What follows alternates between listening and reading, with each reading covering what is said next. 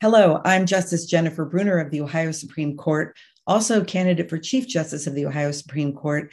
And I'm here with my series, Achieving Justice. And I'm so pleased to have with me today Amber Crowe, who is a magistrate in Summit County and a candidate for the Ninth District Court of Appeals, which includes Summit, Medina, help me out, Wayne and Lorain counties. I've been doing so much redistricting, I can't keep which districts are straight. So, Amber, welcome here today, and we're so glad to have you. Oh, thank you for having me, Justice Brunner. I greatly appreciate it. And I love the idea of doing this Achieving Justice. So thank you for letting me be a part of it. Oh, thank you so much. Okay, so first of all, your name is spelled Crowe. So I'm sure everyone asks you if you're related to either Cheryl or Russell. Maybe you can explain. Well, yeah. So Uncle Russell and Aunt Cheryl. No, I'm just kidding. My name is Crowe. I laugh and I do tell folks that, Uncle Russell will be here soon. Everyone just calm down. But as of right now, I have not figured out that I'm actually related to either Russell or Cheryl, but it would be really nice because I think we're all equally talented. That's great. That's great. You have like such an interesting background because you've done time. You've served. I shouldn't say done time in that context. You've served as an assistant prosecutor. You've been in private practice. You're a magistrate in juvenile court, and you've done so many things, government and civic wise, in your community, and been recognized as an up and coming leader in the Akron area. So can you tell us a little bit about your professional background? Absolutely. So I was very fortunate that when I was in law school, I've always been somebody who likes to work. So I've worked full time all throughout college. I was with Judge Teodosio's Family Resource Center from 2011. So after my first year of law school, 2011 until I completed. And it was during that time that I absolutely fell in love with working with families and communities. So I helped design a truancy mediation diversion program for the Summit County Juvenile Court while I was still in law school. And then I was very fortunate that right out of law school, I secured a position under Sherry Bevan Walsh with the Summit County Prosecutor's Office. I litigated on behalf of Summit County Children's Services cases of child abuse, neglect, and dependency. And I did that for about 15 to 16 months before I was promoted to litigating and prosecuting criminal felonies. And I did that prior to entering private practice. And in private practice, I was there for about 5.5 years. And I focused on criminal defense, family defense, a lot of family law, divorce, dissolutions, some adoption work. I did my favorite, I probably shouldn't say I have favorites, but one of my favorite pieces of my private practice work was doing my guardian ad litem work. So I was an advocate for children who have been adjudicated, abused, neglected, and or dependent here in Summit County. Can you explain what a guardian ad litem does specifically? Absolutely. So a guardian ad litem is an attorney who is appointed. And so we have an identified client, that is the child, but rather than advocating for what the client's wishes are in court, we advocate for what their best interests are. And so there are several factors that are enumerated in the Ohio Revised Code that help us drive what, it would be a best interest determination. So, it's the interaction and relationships with their family, their custodial history, their need for permanency, and that sort of thing. But as a guardian ad litem, I took that role very, very seriously. And it requires a lot of extra work. So we're doing home visits, we're doing school visits, we're talking with families, we're talking with temporary placements, foster families, we're speaking with counselors, other collaterals, making sure that we have a really, really good picture of the history of the child, what's going on currently, and then making sure that we're making the best recommendations possible for the court to help the court determine what decisions they need to make in the best interest of the child. So you're spending a lot of time with people in all walks of life, then it seems like. Oh, I've spent time with people from every corner of many, many counties, many, many cities, and I absolutely love it. I've been there for graduations. I've been there for some of my clients having babies. I've also been there during the not so great times where, we're sitting on the couch and I'm trying to help them process things that happened in court or what will happen in court. And I can tell you that during my guardian ad litem work, I've always been very close with, my mom and my sister, but I really placed a lot of value on my mom, especially when I got into doing the guardian ad litem work, because what I've noticed with some of my, particularly my younger females I was working with, like in restore court, is they don't have always a mom to call. And even now at my age, if I have the most minor inconvenience, I call my mom. And, you know, I talk to her multiple times a day, and she's just really a pillar for me, and they don't always have that. So if I can be that for someone, you know, an ear, somebody to help guide, just making sure that that's what I am here for, to be a support for them through their court process. That's what I did. Oh, that's great. So how did that lead to being a magistrate? So I did also, as part of private practice, I did criminal work. And so I became, you know, familiar with Judge Nicole Walker at the Akron Municipal Court. And I heard she had an opening, and Judge Nicole Walker was very, very excited that I was interested in that opening. And I was excited that she was interested in me. And I spoke with her. She felt like it would be a great fit. And so I spent time with Judge Nicole Walker all through the pandemic. So she was our presiding judge at the time, and I really have to give her kudos. She did a nice job kind of guiding Akron Municipal Court and working with the other judges, the community, through some of those really tough times during our COVID-19, the initial phases of it. Because I know in Franklin County, the municipal court is called the People's Court. And so there's a lot of everyday, ordinary contact with people. And that, I'm sure that was challenging during the pandemic. It was challenging, and, you know, things had to get modified and changed really quickly. But one of the things that I really fell in love with about Zoom is we were able to kind of be flexible for folks.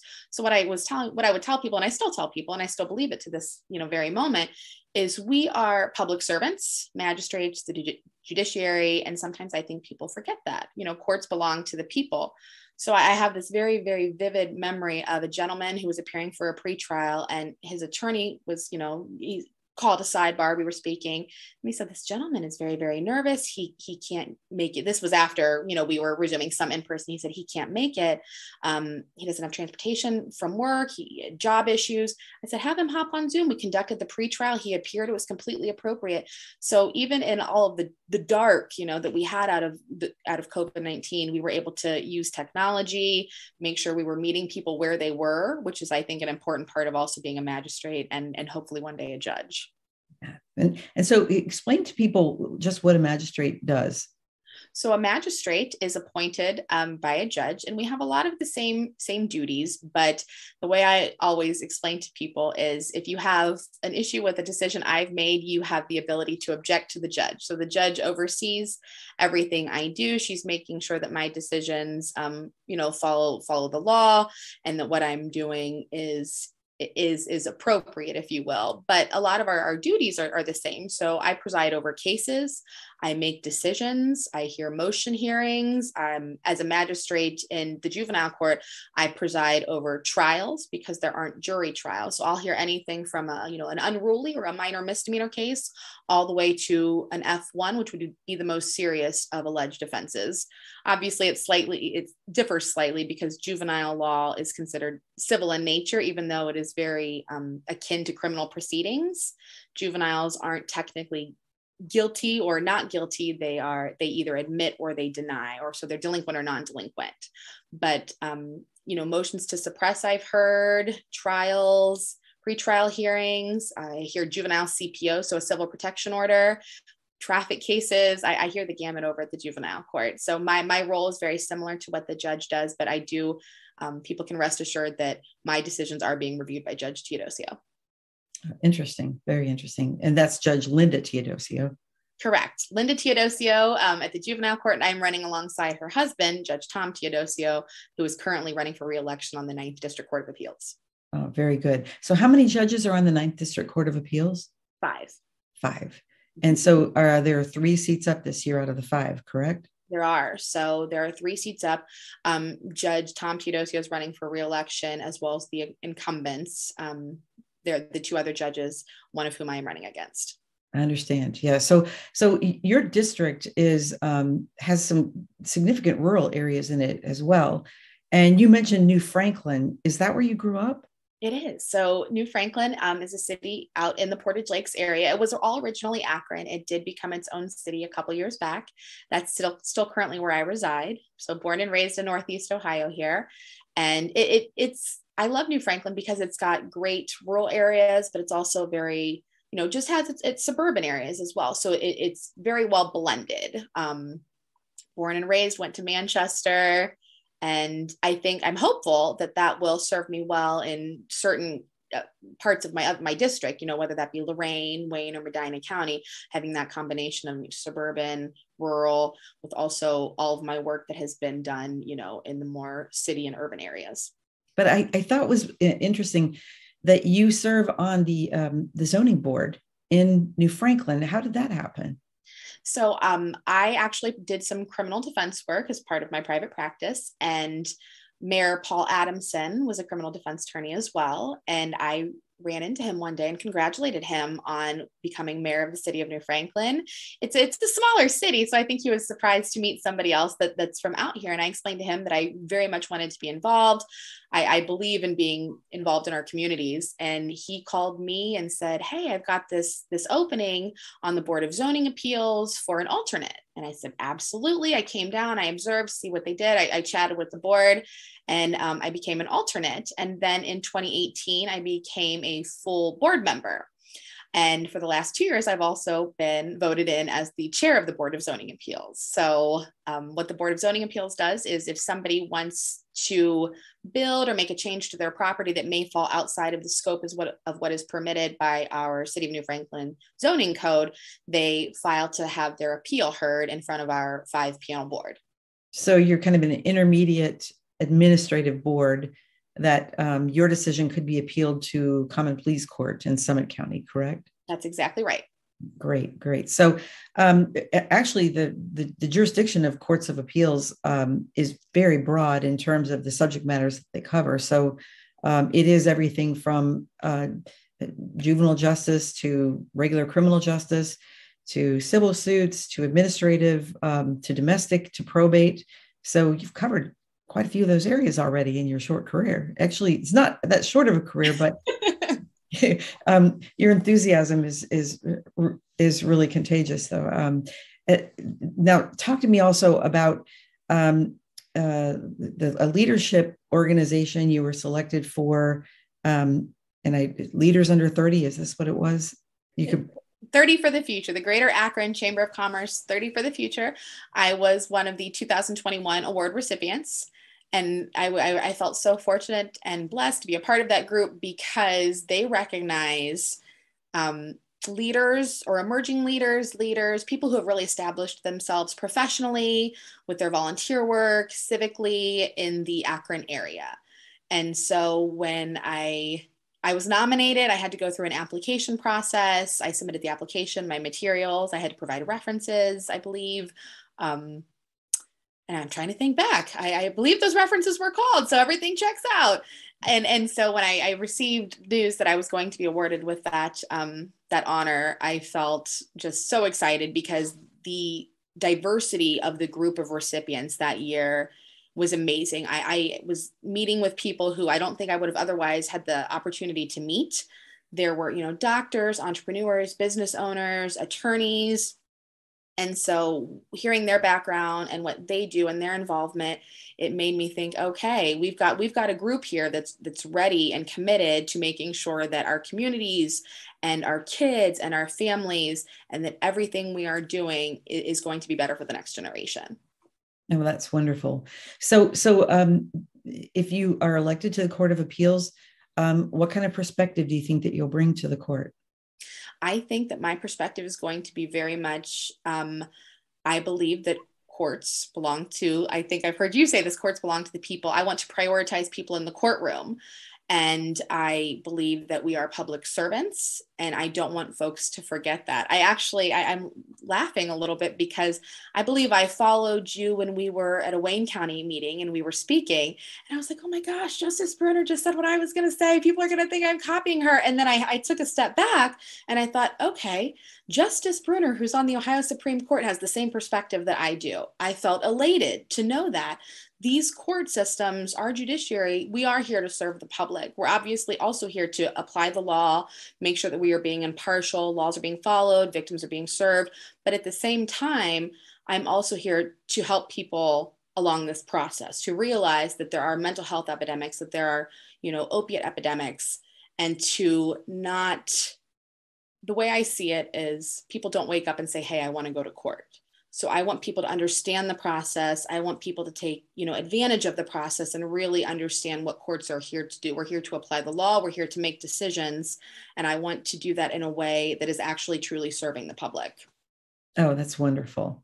So I was really kind of amused. You are involved with a group that I think it was called Hope Meadows that is helping with equine therapy for young people, but yet you said you've never ridden a horse. That is accurate. So I became involved with Hope Meadows. It was actually very random, very fortuitous, if you will, that the board has described it as the stars aligning. So I was looking for just a couple more activities to be engaged in. And I found this ad on volunteermatch. I don't know if it was .org or .com.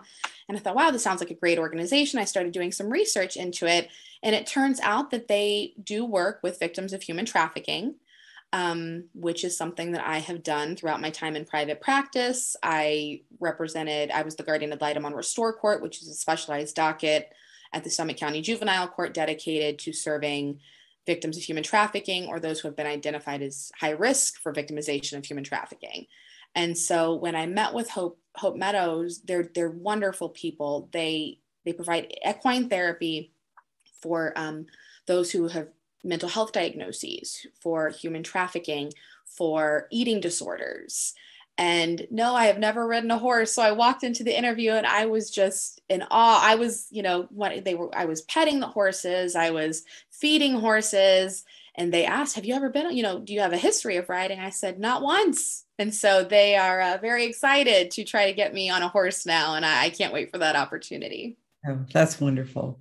Well, is there anything that you want folks to know in particular that we haven't discussed today? Not necessarily anything in particular. I do want, people to know that I truly am what I represent to the public when I am speaking. I do believe in public service. I am committed to making sure that the courts do prioritize people and folks in the courtroom. I am committed to diversity. I'm actually a Native American. I am a status tribal member of the Alderville First Nation in Canada. I am an Ojibwe. And so I think that also brings a unique perspective to my dedication to diversity. I have a diverse history of practice, which I think will serve me well with all of the different cases that are often heard by courts of appeals. And I'm very committed to this position and serving the public. And I hope I am given the opportunity to do so following the election in November. Oh, I'm so happy that I had the chance to interview you today. Such an interesting background, and I appreciate your commitment and your enthusiasm. So for those of you watching, this has been Achieving Justice with Magistrate Amber Crowe from Summit County, who's running for the 9th District Court of Appeals that covers Summit, Medina, Wayne, and Lorain counties. And I'm Justice Jennifer Brunner of the Ohio Supreme Court, candidate for Chief Justice. This has been Achieving Justice. Thank you so much, Magistrate Crowe. Thank you so much. And I appreciate the opportunity. And let's go vote Crowe. Thank you. Thank you.